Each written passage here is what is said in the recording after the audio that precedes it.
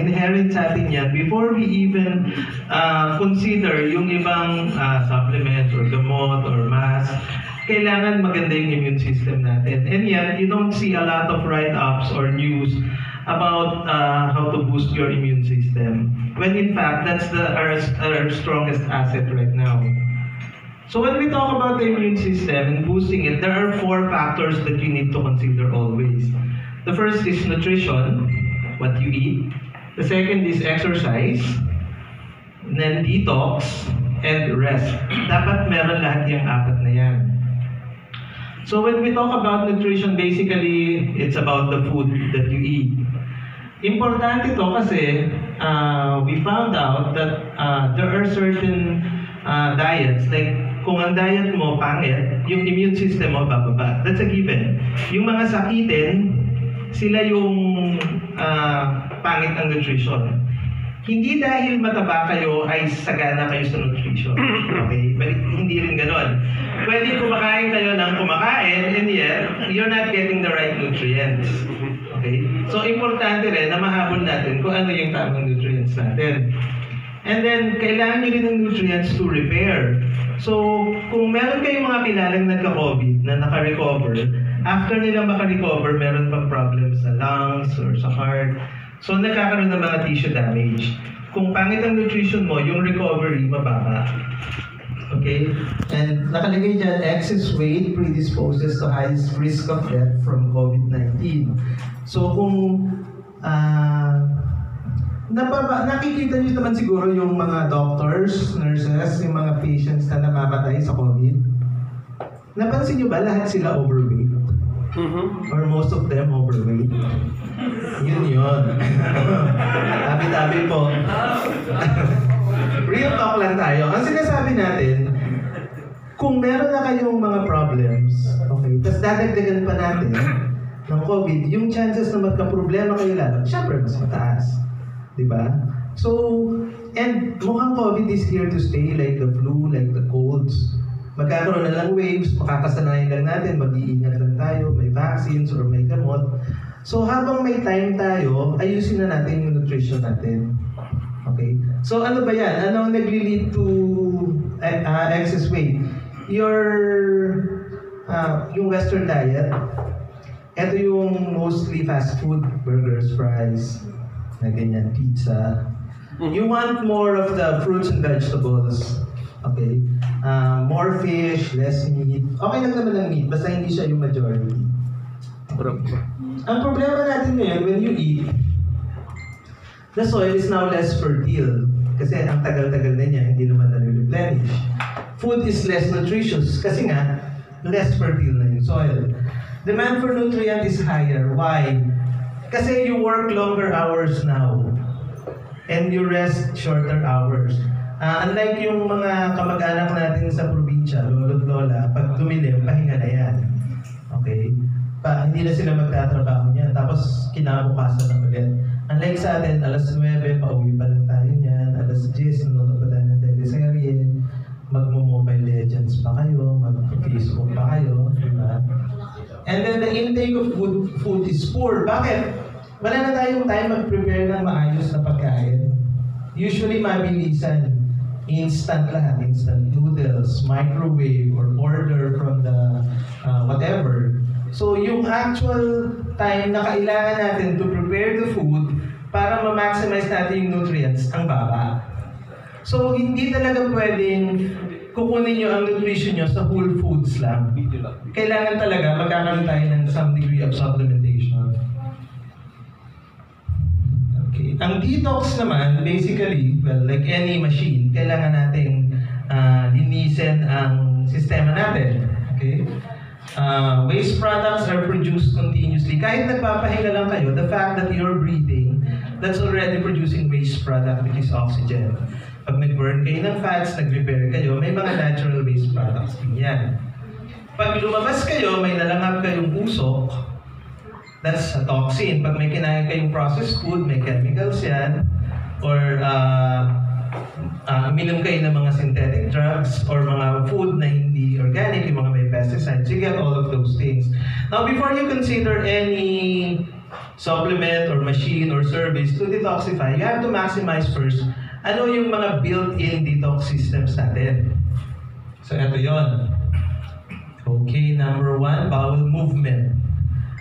How often should you go in a day? Ilang beses tayo dapat nagpo-poop in a day? Twice or thrice. Twice or thrice.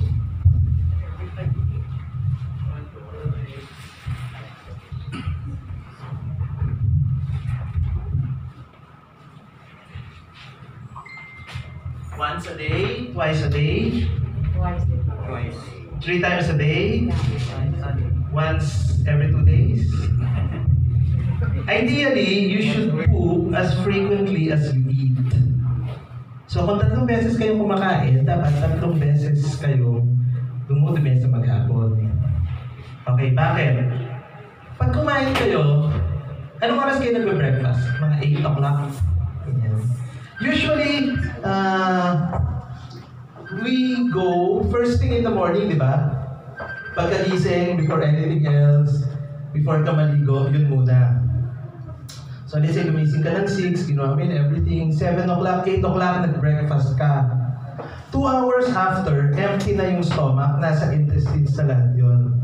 And then another 2 hours, so mga by 12 noon, nagkaroon na ng digestion, may waste products na, may fecal material na doon. May pupo na sa bitukan nyo ng alas 12 ng tanghali. Okay? And then you have your lunch. So, medyo masakit sa... magla-lunch kayo, so dagdag na naman yon. Mula... Teka lang. Kasi, Okay lang ba walang mic?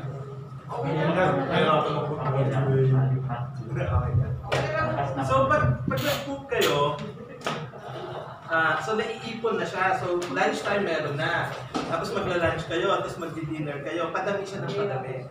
If you only go once a day, which is first thing in the morning, the whole afternoon, dala-dala nyo yung poops. Matutulog kayo, may poops the whole night. Pero if you move regularly, walang masyadong may ipon na gano'n. Actually, meron tayong tinatawag na gastrocolic reflex. I don't know if you've heard that na. Siguro mahina na lang ng konti. Ayan. Sino sa inyo dito yung pagkatapos kumain, after mga 20-30 minutes, parang napupupo? Very good. Normal yon. Yung iba pala may hawak lang na cellphone, nakala ko nag-yes. Kasi yun yung signal ng brain. Pag kasi nagkaroon ng laman yung tiyan, magsisignal siya sa brain. Sasabihin, oy, may laman ako dito. Si brain magsisignal kay large intestine. Sasabihin niya, oy, make room, may paparating. So half an hour after eating, may mararamdaman kayong urge. Yun yung signal na dapat hindi natin i-ignore. Pero hindi natin pinapansin kasi una, we're busy. Padalawa siguro, it's socially inconvenient. Nasa meeting ka or nasa mall, ayaw mo ng ganon. Yung iba akala nila hindi maganda kasi kakakain mo lang, sayang. Hindi yun. Okay? Hindi yung kakakain nyo lang, dati pa yun. So, kung magiging habit nyo ulit to do that, then automatically you can move 3 times a day regularly or every time you eat. Okay lang yun. Ngayon, kung matagal na kayong walang ganung habit, you can develop the habit again. How do you do that? Maybe an hour after meals, punta kang banyo, upo ka lang. Just to develop the habit hanggang magkaroon ka ng urge. Until later on, magiging normal na siya. Okay?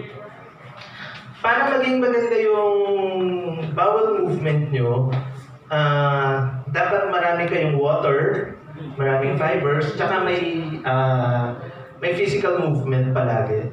Okay? The second is yung pagbibi. Ano ang normal color ng urine? Yellowish. Colorless. Okay? Pag ang urine nyo ay yellowish, kahit very light, ibig sabihin kulang pa yung hydration. So, inom ulit kayo. Ang normal amount of fluid that you need to take is, on the average, 1 glass every hour during the day. Okay? So, hindi kasi natin, konti lang kasi yung pwede natin inumin at a time. At the same time, hindi natin siya ma-hold. Iwiwiwi mo lang yung extra. So, kahit uminom ka ng 1 galon sa umaga, tapos the whole day, wala na. Pagkainom mo nun, after some time, iwiwiwi mo rin, and then dehydrated ka na the whole day. So, kung malamig yung panahon, pwede mong bawasan yung intake, pero yung amount yung babawasan, hindi yung frequency. So, every hour pa rin dapat may fluid intake tayo. Kung very busy ka naman, mainit, or may physical activity, tataas yung requirement. Same frequency, pero dadagdagan mo yung volume. Ang indicator nyo lagi is your urine. Pag wiwi nyo, tapos may kulay, ibig sabihin kulang pa. Okay, so wiwi na lang ulit. Don't hold your urine. Pag naramdaman nyo yung urge, just go. Okay? Tapos exhalation, dito naman, ang gusto natin mawala yung carbon dioxide. Okay? Marami sa atin shallow breathers. Pag shallow breather ka, ibig sabihin yung upper part lang ng lungs, yung na-empty mo, yun din lang yung makukunan ng oxygen, malalagyan ng oxygen. That's why you always need to practice deep breathing. When you do deep breathing, gaya, dami. Okay. Yung deeper part ng lungs, na-empty nyo yung carbon dioxide. So you make room for more oxygen. More oxygen means happy brain, stronger muscles, better emotions, better cardiovascular. Okay? Ang technique sa deep breathing is you breathe through the nose, and then you make a mental count. Let's say 1, 2, 3, 4. And then you hold it. Kung gaano katagal yung inhale, you hold it for that long also. That gives your body time to assimilate the oxygen. And then you exhale through the mouth para kontrolado. Tapos kung ano yung count nyo going in, doble yung going out. Okay?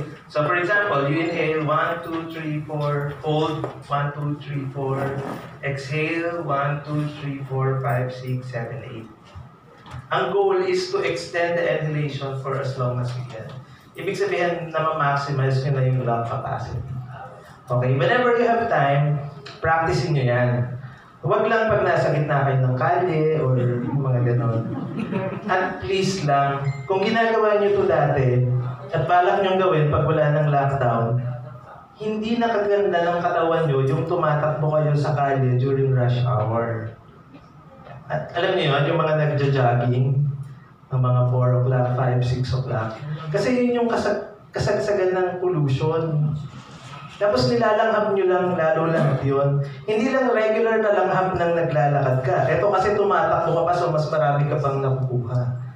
Pwede kang pumayat, pero wasak yung lungs mo afterwards. And so many other problems. Okay, so wag ganon. So yan yun. Ito namang sweating, pagpapapawis, hindi dahil mainit. Kailangan may movement. So, discuss natin mamaya yan sa part ng exercise. So, ayan ang detox. So, ayan naman ang exercise. So, sa exercise, kailangan dalawa yung component. Meron kang cardio, ito yung jogging, running, bike, and resistance training, weights. Okay? If you do... Sinong nag-yoga? Wala. Okay. Yoga kasi is good for cardio and resistance. You can, kung wala kayong leg ngayon, wala namang gym na mga bukas na for everyone, you can work out at home. Kahit yung mga simpleng push-ups, pwede nyo gawin yon. Or kung wala namang masyadong problema ang legs, you can use your own body weight. Like yung mga simple na squat, wala. Wait, ito muna. Okay. So, squat, push-up. Kung medyo mabigat kayo, hindi nyo pa kaya yung katawan nyo, you can do it progressively. So, pwedeng sa wall muna, tapos table na mas mababa, and then chair, hanggang magagawa nyo yung progress. Or kung gusto nyo yung flat, nakatukod yung tuhod. So, hindi diretso buong katawan, para ka nakatuhod lang na nagpo-push up. And then you go to YouTube, marami kayong mga exercise na pwedeng gawin. Now, nagtanong kami sa sports experts, ano yung best exercise tool? Kung wala kayong problema sa pera, the best is a swimming pool. Okay? So, yan kasi very safe sa joints. Kahit maglakad ka lang dyan with resistance. maganda na yung exercise mo. Ngayon, kung wala kayong access sa swimming pool or maliit lang yung area nyo, hindi kayo pwedeng magpagawa ng swimming pool, the next best thing is a good pair of dumbbells. Kasi with dumbbells, ang dami mo nang pwedeng gawin. Again, you can modify this. Yung mga water bottles, yung 1 liter. Ang 1 liter ng tubig is equivalent to 1 kilo. So, pwede nyo gawing weights yun na magaan. Okay? Kung meron kayong 1.5 na Coke, sana wala, di ba? Pero kung meron, you can use that for progression, mas mabigat. Pero mas cheaper than that and mas practical is a yoga mat.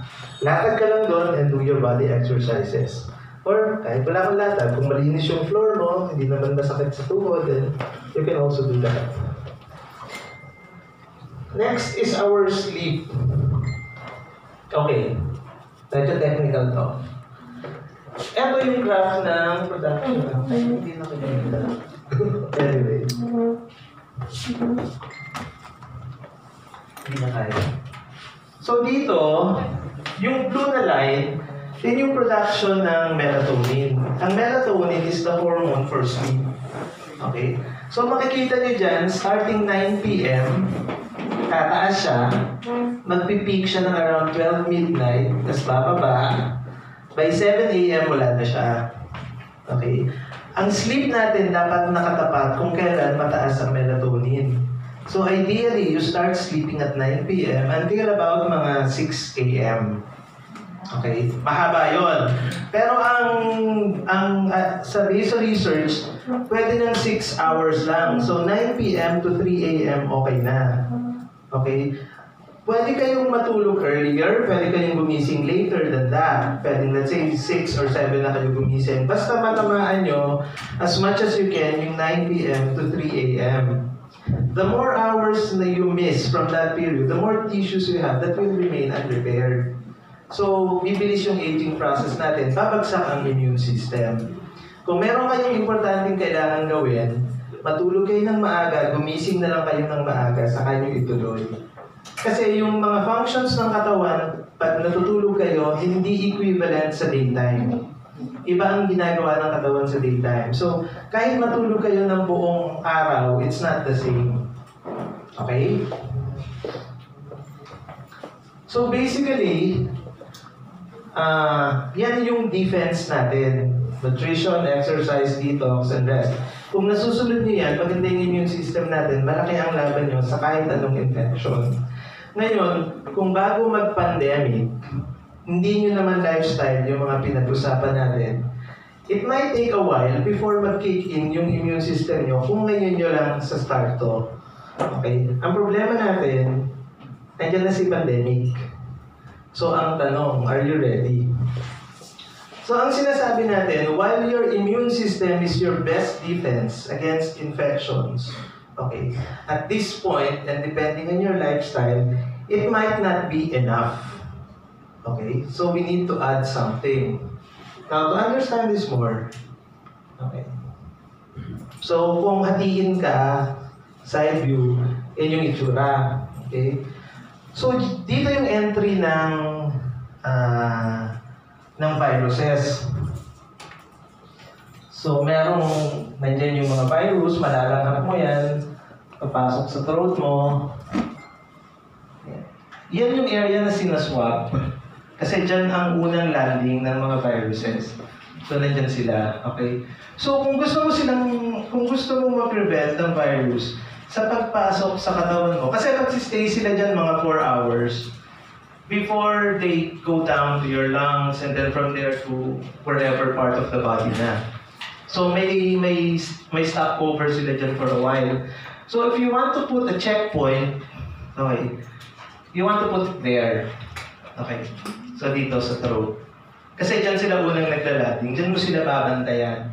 Dyan sila magka-attack. At ano yung pwede natin gamitin dyan? Alta Imune. Diba? So, ngayon, ano bang ginagawa ni Alta Imune? Para mas maintindihan natin to, mag-aral tayo ng konti tungkol sa virus. Okay lang? Oo, kasi andito na yung slide ko, sayang. Diba? Okay. So ano ba yung virus? It's a microorganism. It's a very small organism. Okay? Pwede siyang living, pwedeng non-living, causes a lot of diseases sa tao at sa hayop. So, ang composition ng bacteria, very complex. Ang virus, simple lang. Cellular machinery present sa bacteria, ang virus absent. Ibig sabihin ng cellular machinery, yung ability niya, yung ang tawag dito, yung mga features niya to replicate itself para dumami siya. Walang ganun ang virus. Kaya, in terms of ability to reproduce, viruses needs host. Kailangan mag-landing siya sa something else. Kasi hindi niya kayang padamihin yung sarili niya. Kailangan niyang gumamit ng materyales ng ibang cells. Okay? And then, yan, ang example, E. coli, Salmonella, Mycobacteria, yan yung mga bacteria. Ang mga viruses naman, like, you know, the COVID, SARS-CoV, HIV, Hep A, the colds, chickenpox, flu, etc. Okay? Iba-iba ang virus. Ang very familiar lang tayo, coronavirus. Pero meron pa siya, yan. Iba-iba ang itsura ng mga virus. Hindi ganyan ang kulay nila sa totoong buhay. Graphical representation lang siya. But the idea is, may mga magkakamukha. So yung coronavirus, kamukha siya ng HIV. Yan, influenza is a coronavirus also. Yung Ebola, hindi naman natin masyadong kilala kasi sobrang tapang niyan. Hindi naman siya kumalat. Kasi bago siya kumalat, napatay na niya yung mga hosts. Yung mga nagkaroon nun. So, hindi siya na-transmit ng maayos. Unlike COVID, na dahil mababa ang death rate, ang fatality niya, natatransmit pa ng mga tao. Okay. Ito naman yung structure niya. So, very simple. Yung orange, so may glycoprotein siya. It's a spike. Yan yung didikit sa host cell. Tapos may membrane, yung kulay pink. Tapos sa loob niya, yung bluish-white line, yun yung genetic material, yun yung blueprint kung paano gumawa ng bagong virus. Tapos yung red, yun yung protection niya, yung nucleocapsid. Okay? Yan yung virus, very simple. Ito naman yung bacteria. So medyo mas complicated na siya. Yung blue dots sa loob, yung ribosomes, yan yung wala ang virus. Yan yung magre-read ng genetic material ni virus para ma-convert at maging bagong virus. So kailangan niyang pumasok sa ibang cell para magamit yan para dumami siya. Ito naman ang human cell. Complicated na, no? So, meron siyang nucleus, meron siyang power storage, meron siyang lalagyan ng mga enzymes panglaban sa invasion, meron siyang mga channels, etc. etc. Ito ang structure ni SARS-CoV. So, nakita niyo yung classic structure ni virus kanina, ni coronavirus. Ganyan din, same thing. So, you have the spike proteins, you have the membrane, yung blue, the genetic material, the RNA is the yellow coil sa loob. And then the purple N, yun yung nucleocapsid, yun yung protective cover niya. Okay? Tapos, eto yung life cycle niya. So, from the top, makikita nyo, ipat ako Okay. So, yung spike proteins, didikit siya dun sa receptor. Etong buong to, eto yung host cell. Okay, siya yung complex na cell kanina. So, didikit si virus. Okay. Tapos, mag-fuse etong membrane niya with this. Kukunin siya ganon. Eto na siya. Papasok siya sa loob. Paglabas niya dito, bubuka, ilalabas yung genetic material niya.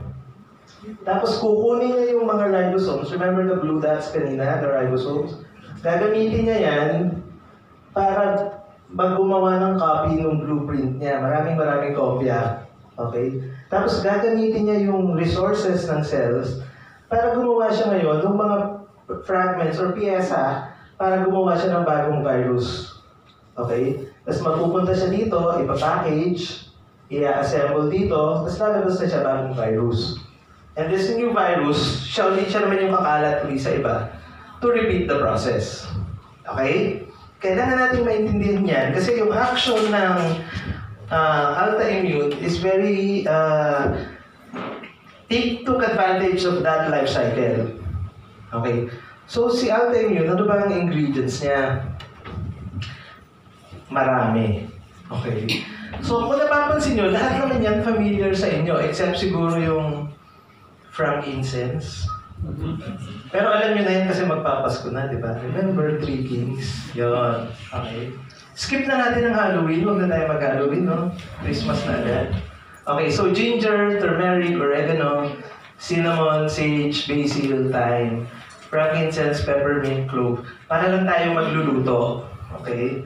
So, and that's what it is basically. These are food. We're not taking drugs. We're not taking synthetic products. Yung mga properties nila, kinuha lang natin, pinagsama-sama natin. Okay? Lahat ng ingredients na to are known, scientifically proven, to have antiviral properties. Iba-iba sila ng action.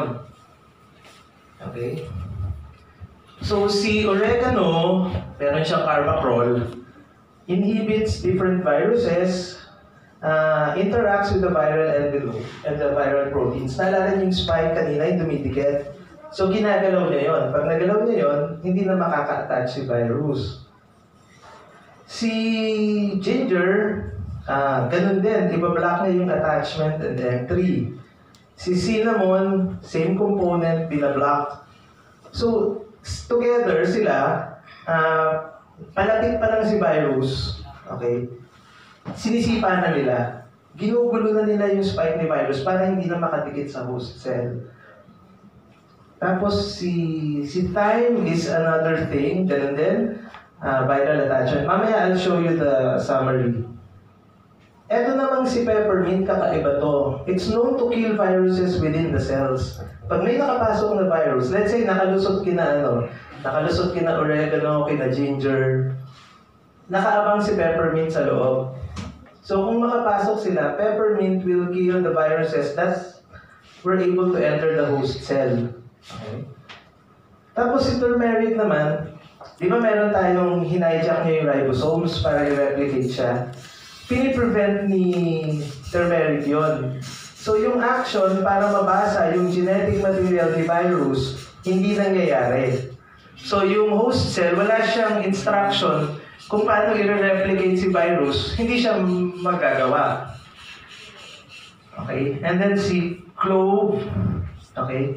Piniprevent niya yung, let's say may nakalusot kay peppermint, okay?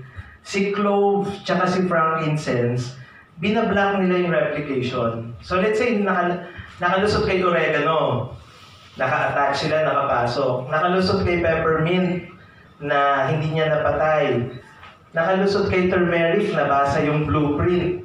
Etong mga si clove tsaka si frankincense, si clove, ibablock niya yung production. Okay, so hindi siya dadami. Kahit parang sa factory, kahit yung workers mo may kopya na ng instruction, ipiprevent sila ni clove, huwag niyong gawin yan. Okay, so hindi pa rin nadami yung viruses. Si frankincense naman,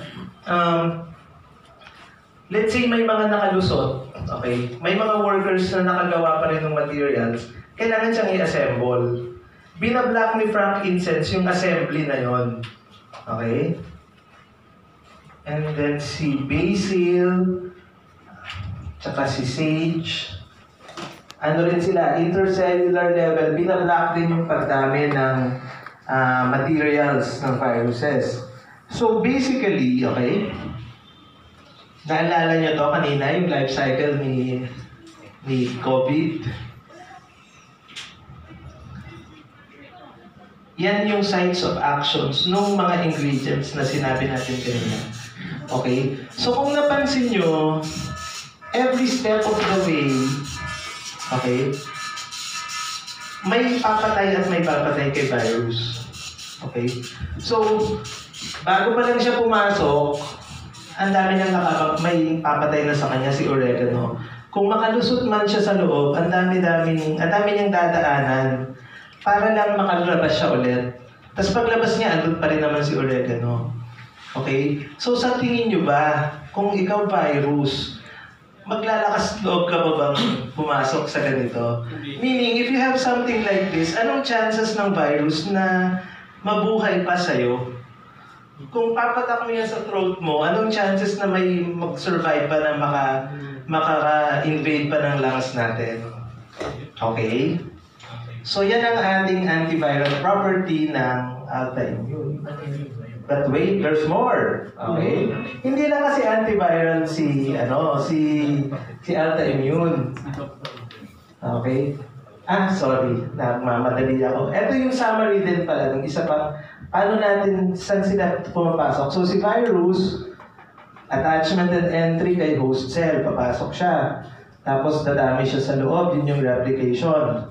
Tapos i-release, tapos mag-i-infect ng bago. Eto, yan, si oregano, cinnamon, thyme, ginger, yan yung binablock niya, yung entry. Okay, sa yun yung mga security guards mo. Sa loob, si peppermint, turmeric, basil, sage, clove, sila yung internal security. Siya yung pagpupunta ka sa mall, yung mga roving na guards, yon, sila yon. Okay. Tapos yung release, si frankincense. So, kung may mabuo man sa kanila, yan naman yung exit guards. So, hindi rin siya makakalusot dyan. Okay? So, every step of the way, nabablock natin yung replication ni virus. Ito naman yung antibacterial properties niya. Okay, medyo technical, but all those 10 ingredients have different mechanisms. Iba-iba. Yung iba, winawasak yung cell wall ng bacteria. Yung iba, dinidrain yung energy. Yung iba, tinatanggal yung protective coating. So, sa dinami-dami nila, kahit anong bacteria, ang mga antibiotics kasi, specific lang sila. Like, mga antibiotics na pang gram-positive lang or gram-negative lang. Merong mga para sa bacteria lang sa lungs or bacteria pang UTI, mga ganon. When you're using natural products, tapos combination, walang pipiliin na bacteria yan. So wala rin tayong makikitang resistance kasi ang nangyayari sa resistance, yung resistant na bacteria dun sa isang drug, dadami siya. Kasi hindi siya napatay ng drug. Pag may combination kang ganyan, kahit resistant siya kay component A, meron pang component B na pwedeng pumatay sa kanya. Kung resistant pa rin siya doon, meron pang 3, 4, 5, 6, 7, 8, 9, 10. Okay? So yun yung rationale, bakit marami tayong components dyan. Okay? And, sige, sabihin natin hindi yung lifestyle yung boosting the immune system, tutulungan pa rin tayo ni Alta Immune. Kasi lahat ng components niya, okay, may immunomodulating properties. Ibig sabihin, in the light of infection, hindi niya lang papatayin yung invading organisms, tutulungan pa niyang kilitiin yung immune system niyo to boost yung mga panglaban niyo, the T cells, the lymphocytes, the antibodies, para next time na magkaroon kayo ng infection, ready na kayo. Or, kung maging prolonged yung exposure nyo dun sa infection, malalaban siya. And then, although hindi natin masyadong kailangan ngayon, okay, na-delay siya. Nangyari. Meron din siyang, so, as summary, the components of Alta Immune are immune boosters. They have anti-inflammatory properties, they have antioxidants, and they are anti-tumor. Tumor is cancer, okay? So on top of being antiviral and antibacterial, meron pa silang ibang component na ganyan. So basically, when we fight infections kasi, it's an interplay of two things. One is something to attack directly, and the other is something to boost your own immune system so your own immune system can also attack. So etong Alta Immune, we have both. Okay? Yung components sila have those actions. Konti na lang. Okay, so we recommend basically you take it 1 ml 3 times a day. So by mouth, sa dropper. You take it when you need to go out or you need to face a crowd. Let's say papasok kayo, magko-commute kayo. Drop nyo yan. Pag pauwi na kayo, like ngayon, before I came here, nagpatak na kami sa kotse. Kasi makikipag-usap ako sa inyo. Pag alis ko dito, magpapatak ulit ako. In case na, may nasagap ako, covered ako. Okay? So basically, anytime or anywhere, any circumstance na kailangan nyo ng extra protection, or higher exposure yung pupuntahan nyo, ita-drop nyo lang siya. Okay? Yun. So, do we have questions? Manahan ko na kayo sa questions kasi para hindi nyo na ako tatanungin ulit. Okay. I'm already taking antibiotics, antivirals. Can I still take Alta Imune? Yes. Kasi ang infectious pathogens natin, iba-iba. So, the more coverage you have, the better. Okay. Can it be taken by people taking maintenance medications? Pwede ba ito sa high blood? Pwede ba ito sa may diabetes? Yes. In fact, makakatulong siya. Di ba yung garlic pang high blood? So, kung magdadagdag ka ng garlic, so makakatulong siya sa blood pressure mo. Yung cinnamon, pang ano naman yan, pang blood sugar. Okay? So, and all of these are anti-inflammatory. So, depending on how much you're taking, it might even have an effect eventually sa skin irritation, sa gout, yung mga arthritis natin. Konti lang yung impact, pero hindi siya bawal. Actually, makakatulong pa siya. Okay. Can it be given to children? Well, yes and no. Okay? Ideally, we wanted sana 12 years old and above. Kung mas bata, below 12, between 7 and 12, mas konti lang yung dose. And not as frequent. Okay? Can it be given to breastfeeding women? We don't know. Basically, we don't know. We don't know if it's good, we don't know if it's bad. The thing is, wala tayong studies about it. Kasi hindi tayo nakakagawa ng studies sa buntis tsaka sa nagbe-breastfeed. So, we just don't have information. If they want to take, you can say now, we can't guarantee the safety. But then, it's their choice. Pero theoretically, basically, these are just food. So, kung kumakain ka ng salad or chop suey, pakbet, di ba? Parang combination din naman siya eh. It's just that this time around, it's concentrated. It's the essential oils. Will it work against COVID? Wag na wag yung sasabihin yes kasi awayan tayo ng FDA. Okay? Food supplement to, hindi natin pwedeng i-claim na anti-COVID ito. But, alam natin it does. Okay, bakit?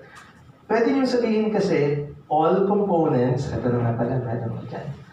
All ingredients of Alta Imune have been scientifically proven to have antiviral properties and works on various viruses, bacteria, and fungi. So, can it fight COVID? All ingredients of Alta Imune, okay? Delikado mag-yes. Okay? Kumbaga, you tell them this, and then let them decide. Basically, alam natin, yes. Okay. Pero alam niyo naman ngayon, yung mga gamot na makakatulong sana, for some reason, binablock. Okay? So, tayo na lang. Magkakaintindihan na kayo dyan. Can I take Alta Imune even if I do not have symptoms? Yes. Hindi naman siya treatment talaga. Again, hindi natin siya pwedeng i-claim na treatment. But, kahit wala kang symptoms, yun nga, for protection lang eh.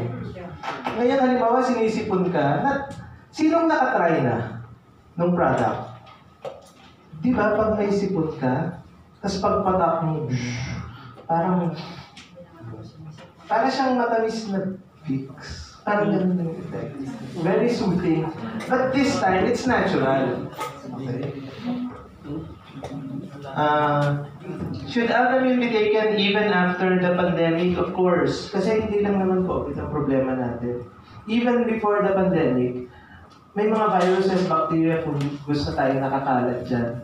In fact, if we came up with this product even before the pandemic, it would still have been applicable. And even if magka-vaccine na tayo or treatment for COVID, this would still be applicable. Okay? Ay, wala na. Thank you na pala. Do you have other questions? Sir. Or, sir,